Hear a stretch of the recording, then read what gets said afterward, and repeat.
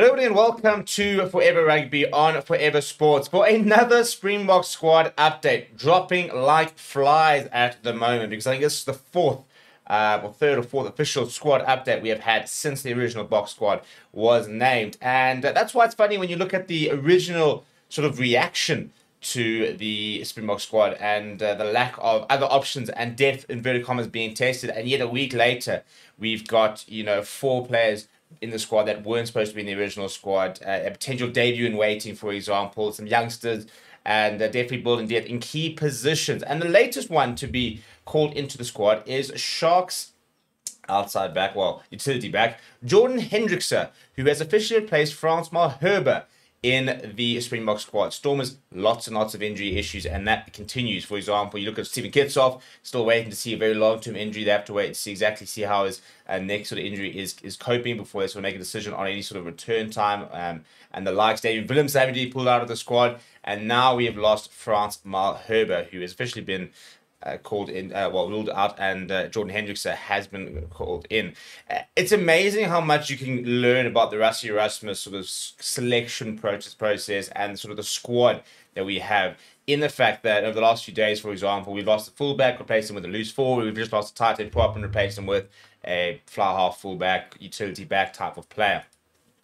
And I think it just shows you that it's a very settled squad and that there's enough depth throughout sort of the different squad that a lot of this is about giving players opportunities. So, for example, it's not necessarily a list of, right, if this person's out, this person comes in. It's kind of a list of, these are the people we want to come on tour that didn't quite make it. And as long as we can cope with what we've got, even if we lose a player, we're going to bring in the next person who is, for example, like Cameron Hanekom, now Jordan Hendrickse, because they've basically said they've got enough props to cope. And because it's from example, a time zone thing, that they can fly over a prop if they need be later on in the tour.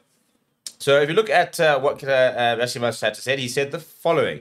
He said, Jordan has been playing very well for the Hollywood Bet Sharks in the Vodacom URC, and he's a capped Springbok, so he's familiar with our structures. This will serve as a great opportunity for him to get further exposure at international level and in the Springbok setup itself. We also have good depth among forwards, so we opted to call up Jordan to add further depth among the backs. Obviously, we did lose David Willems a few days ago. He said he's a talented player and he's been growing in the role at his union, as we saw with his late penalty goal to earn the Sharks the Currie Cup earlier this season, and through his recent performance in the Vodacom URC, and so we are excited to see what he can add to the squad. He said, with the UK and South Africa being in similar time zones, it will be simple to call up another prop should the need arise during the tour.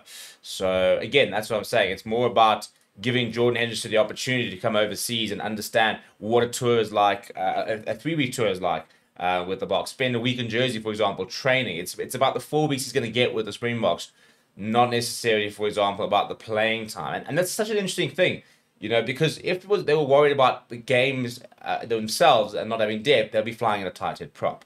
And this is not even a guarantee, for example, that Jordan Hendrickse is going to see any action, because technically there's been no change to the backline, players from an absence point of view since he's been added. He's just an extra backline player.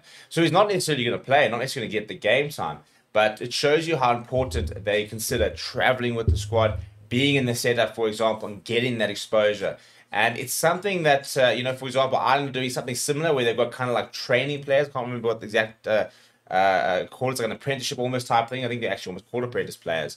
Like a Sam Prendergast, for example, who has gone on a couple of tours and he's not actually officially in the squad. He's just literally there as a development sort of player to understand what it's like to tour and stuff like that. So it's not completely unique to the Boks, but it's a really good sign of what the Boks are trying to do. It's about the exposure to the setup. It's about building depth, for example, knowing what to do on match day, knowing what's expected, to seeing other players train, for the Boks to get to know them, Boks managed to get to know him. For example, Tony Brown, he gets to work with Jordan Hendrickse. I think he really highly rates him. That's why he got that start at Twickenham against Wales. So I think he is a player that is highly rated by the Springbok management. Now they get to get 4 weeks of working with him and giving him feedback to take back to the Sharks, for example. And that kind of experience is you can't bottle it. You can't just give it in a presentation. You've got to be there. It has to be a lived experience. So I think it's at the end of the day, none of us are really going to complain about some of the change we see in these squads because we trust the process. We trust the coaches. So it's a bit of an interesting one. And hopefully this will be the final sort of squad change. Well, obviously, these are also to catch up from players that are injured over the weekend. So we're kind of sitting on Tuesday now. Hopefully, this will be the end of any sort of injury list. But yes, Jordan Henderson in, Frans Malherbe out. I don't think it's the worst thing for Frans Malherbe to get a bit of a rest. It means we will probably now see Vilkalo gets a minute, so silver linings there as well. Opportunity for other players to put their hands up. So I think it's all sort of falling into place, actually, quite organically, which is good to see. But let me know what you think. Should it have been Jordan Hendricks? Should have been somebody else? If he does play for the Boks, where would you like to see him play in terms of positions? Let me know down in the comments below. Smash the like on the video. Subscribe to the channel as well. Thank you very much for watching. My name is Steve. I'll chat to you soon.